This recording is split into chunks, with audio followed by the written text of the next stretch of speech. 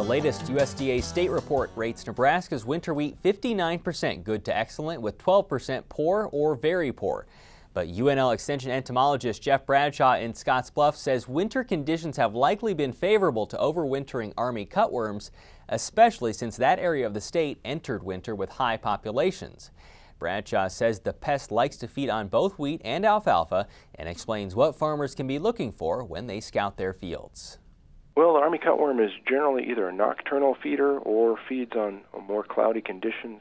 So if you're out scouting a field and it's bright and sunny out, you might have to poke around in the soil a bit to find them. But some of the signs that you can see that they're actively feeding is you'll see a wheat stand that's being cut back. You might have bare patches in the field, and it'll kind of look like something's nibbled at those seedling wheat plants.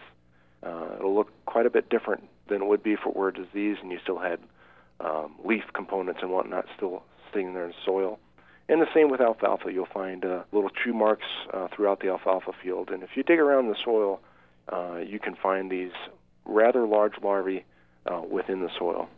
Bradshaw says the treatment threshold is 4 or more larvae per square foot in either winter wheat or alfalfa. However, in stressed or thin stands, he says the recommendation is then 2 or more larvae per square foot.